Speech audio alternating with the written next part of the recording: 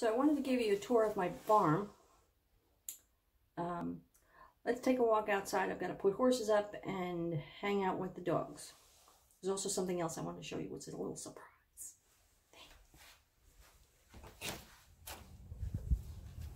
Stokies and the Canadians and the mallards.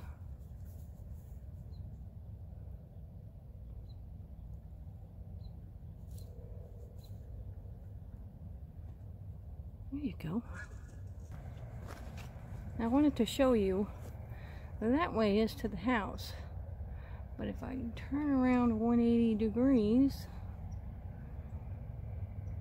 that's the main road up there where that white car is.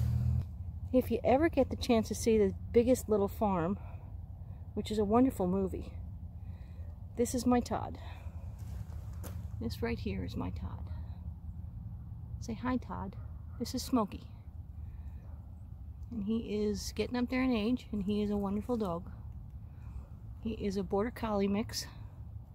He's curly hair, as long as you can see. He's curly hair. He's a happy dog, though. Got a bunch of happy dogs here. Happy, happy, happy dogs. Alright, you ready, Miss Camera Shy? Not. Come on, let's go. Up the house. Up the house.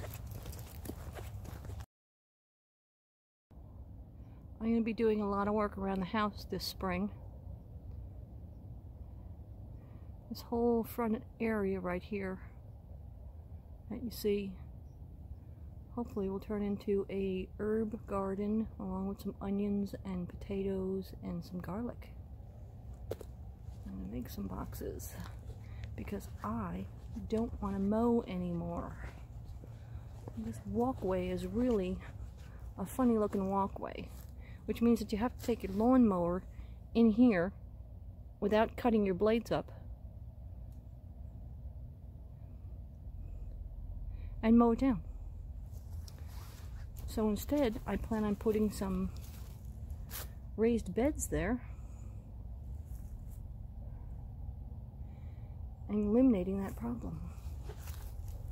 I just haven't figured out how I'm going to make, I mean, not how, but the sizes and all that I'm going to make the beds. So this is going to be an interesting project for me. I don't know whether I'm going to square off and come over this sidewalk area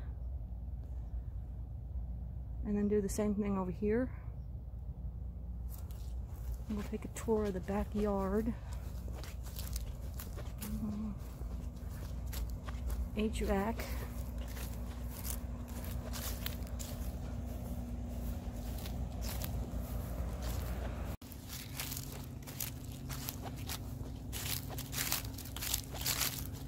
You can see we have some wood and a wonderful fire pit. We have natural stone around the farm. And then, of course, my garden, which will be bigger. This is the only piece of plastic that I had. You do what you can with what you got. So I've managed to pull it a few feet out of here, so if we have to mow, we can mow around here. But I'm planning on putting some more raised beds around. I may pull it out a little further and put my greenhouse, which is those 4 pallets right there and plus some more. And I plan on putting it back there. Although Greg suggested that I put it here and go across the tree line this way. But I think that it's going to block the sun because as I face this garden, this is north. This right here goes down into a ravine, and I was thinking about maybe squash and cantaloupe and watermelon and pumpkin. Be a good place to grow some viney stuff all along there. We should have plenty of room. Maybe a 1/4 of an acre or 1/8 of an acre right there, and then I'll grow that down there. That'd be pretty cool. I just plan on putting it right on the edge and just let it grow downward. Because right now there's a wash. It starts in the corner here and there's a wash when it rains, and it goes down into that tree down there. It's just really cool. Alright, let's go take the dogs in. We seem to be running out of some light. This is the back of the house. Cute little house. There are 2 fireplaces.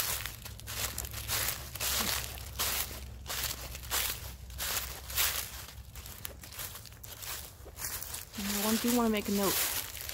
This tree,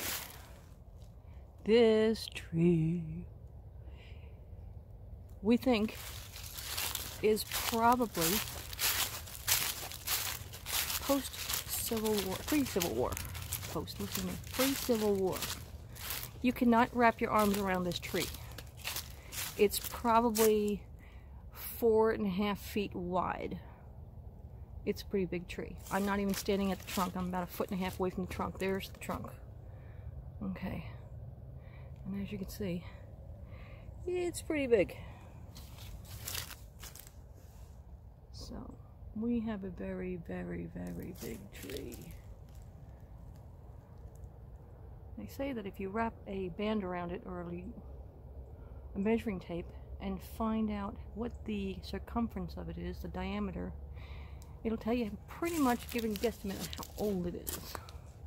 There's the garage. This is the back of the house. There's our little tiny porch with all its leaves on it. And the Bella.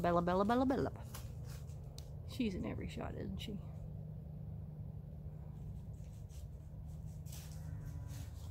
Alright, thanks for watching.